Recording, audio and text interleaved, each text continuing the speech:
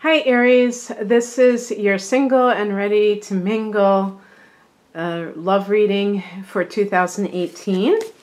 And the reason I just said 2018 is because I don't know if I'm going to be doing these regularly, and I just wanted to kind of keep it open. But obviously, there's always a chance that I'll do them again at a later date. But I very quickly created a spread for this. And as I said in the first sign that I did, what I'm doing here is kind of looking at it from the perspective of, if you're single, why is that? And not saying, oh, you know, what are you doing wrong? Although there may be things that are happening on your end of things that you're not really addressing, aware of, that can prevent you from finding that special someone. Because it is too easy to fall into this sense of like, it'll never happen, why isn't it happening, and kind of getting antsy. And for Aries, then what happens when you get antsy? You know, first of all, it's very easy for you to get antsy, and you become pushy. You know, you try to force the issue.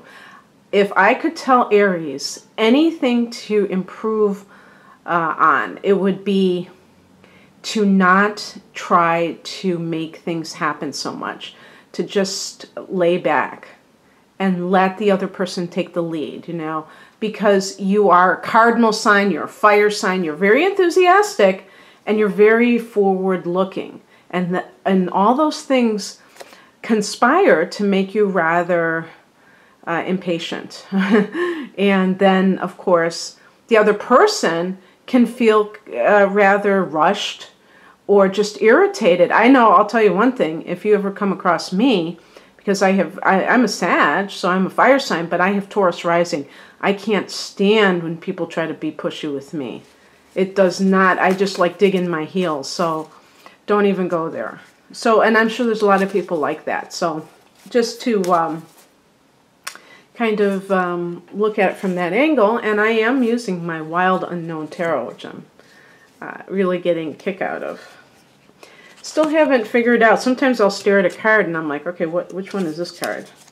So I'll tell you what each card represents in the spread when I get there.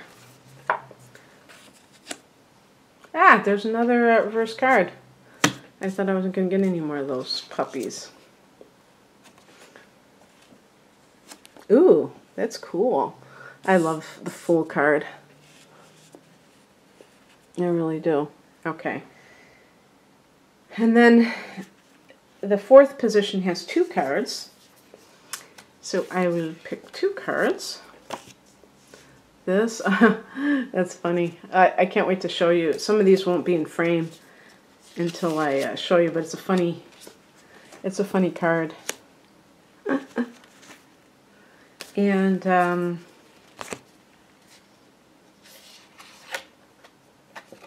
okay, so let's put this up a little bit, then you can see it better. Okay, so for the central challenge to finding love for you at this time, I have I love this card. This is the Eight of Pentacles. And what this simply means, Aries, is you may just be very involved in your career and what you're doing. The Pentacles, it's more about the job you're doing. So this kind of connects with training of some sort. I would even say, like, if you were in some kind of apprentice program, or I would say even as a student, but it can be just somebody who is very involved in their work and they're working very hard, and they're seeing results, so it's not like they're just slaving away.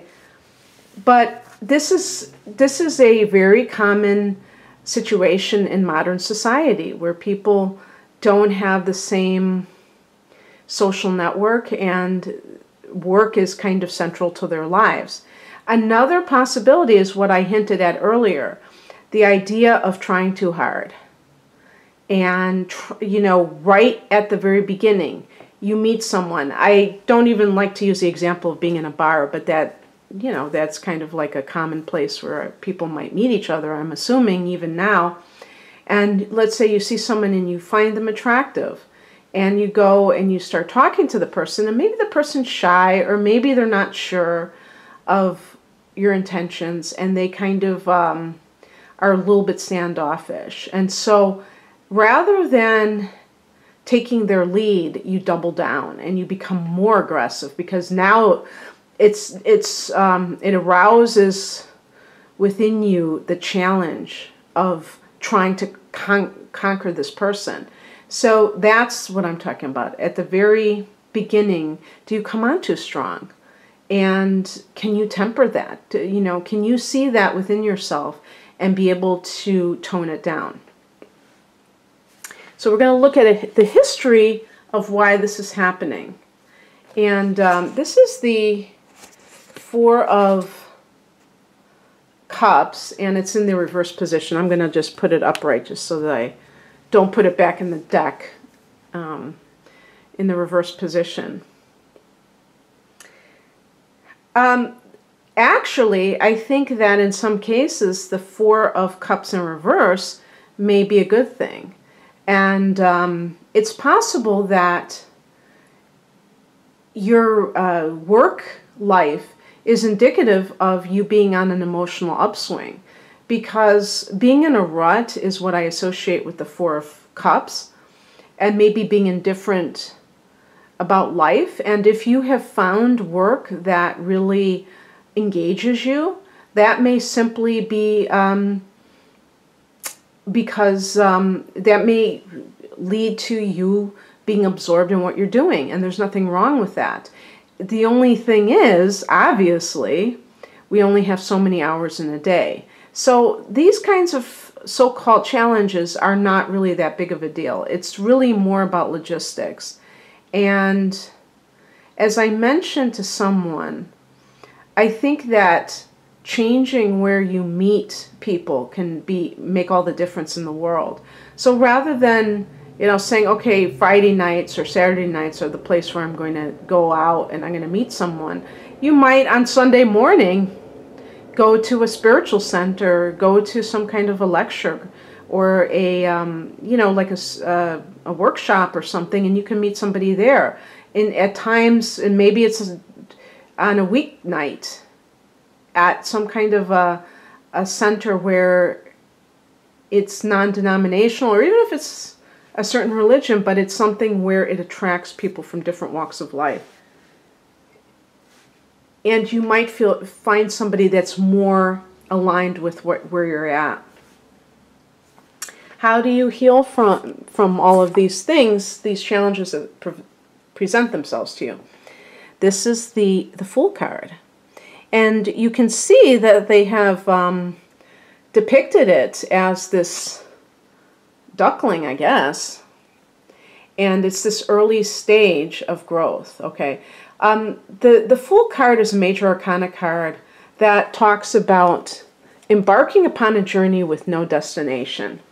And I can totally see Aries doing this in life. Maybe if you were to like literally go on vacation, I could see you like saying, I don't want to belong to some tour. I want to do things on my own, and I don't want to have a schedule. I want to just play it by ear. And in your love life, if you maintain that spontaneity and that sense of wonder, I think that will help you immensely. And I would say this to anyone, not just an Aries person, but I know that a lot of Aries people can resonate with this, because what happens, I think this is another trap of the cardinal signs like Aries, is that the temptation is to try to control the outcome. And when you feel like you're not getting what you want, a cardinal sign like Aries can start to try to control things. They can start to try to order people around. They can start to try to maybe even manipulate or, you know, throw their weight around. That's what ordering people around is. And this is a poor substitute for personal power. When you feel like your life is aligned, you know that all you have to do is show up for it. You don't have to do a certain thing or say a certain thing. You just have to show up for your life and really want what you claim that you want. And by being the Fool, the zero, the unknown quantity, it's wiping your slate clean, not living in the past. And I think Aries is very good about this, actually, of just going out like a babe in the woods and trusting the universe that you will be shown what to do, where to go, and that's where you will meet the person of your dreams. Okay, so we got 2 cards talking about the who, what, when, or who, what I said who, what, when. But, you know, this could be the people, this could be anything. So this is the card I said was so funny, the 9 of Swords. See, like, this is so gothic or gruesome. Eyeballs and worms. And actually, this 9 of Swords connects with anxiety, if you were just to translate it or, you know, interpret it in a typical spread. But because for this one it's supposed to denote actual people, I would say your opposite sign is Libra, and that's one of the swords.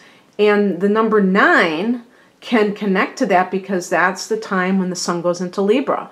So if we look at it from the Libra perspective, we could also be talking about timing when there's going to be a full moon in Libra, which is the second blue moon of the year, on March 31st.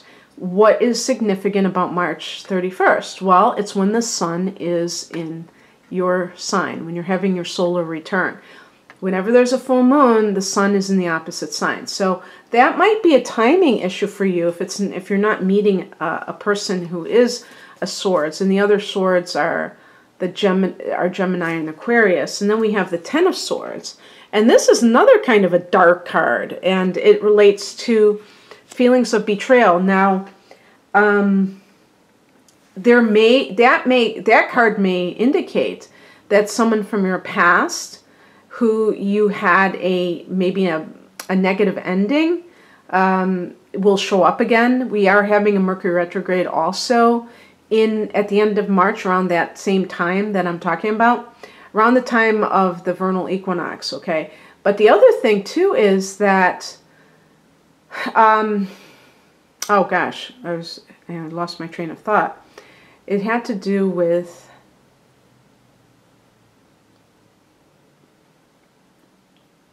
I mean, you know, it's almost like doubling down on this idea of Libra, because that's the 9 and 10 months are when the sun is in Libra. Okay, so that might be kind of really emphasizing that this is the person that you're going to be with. But, you know, there's also the possibility that something is still in your vibration that is dealing with a former relationship.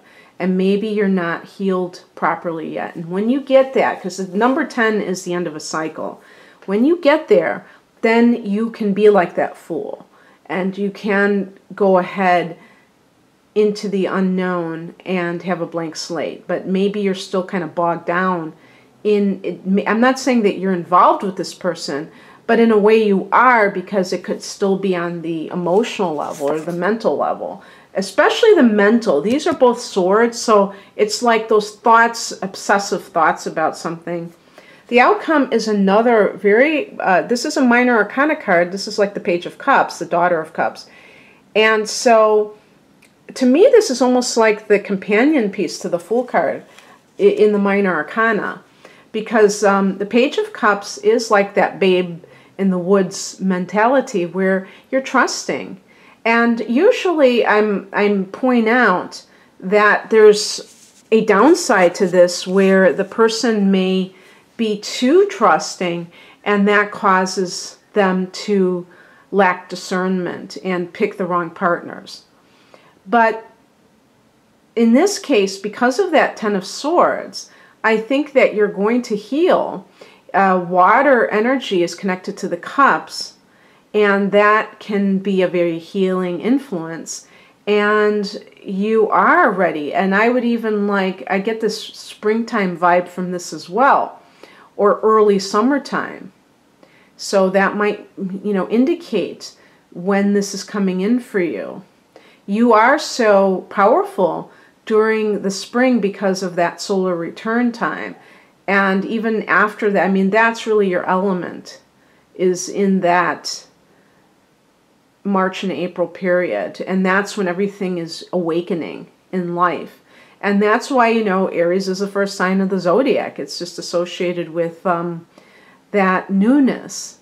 And so I see that for you, a new relationship, but it's on the emotional level, Aries, which is so great. Not just a passionate thing, like a fire energy, which would be more maybe physical attraction, but this is an emotional connection with somebody. Okay, Aries, I hope you enjoyed this. If you'd like a private reading, please click on the link below. Have a wonderful awakening. Take care. Bye.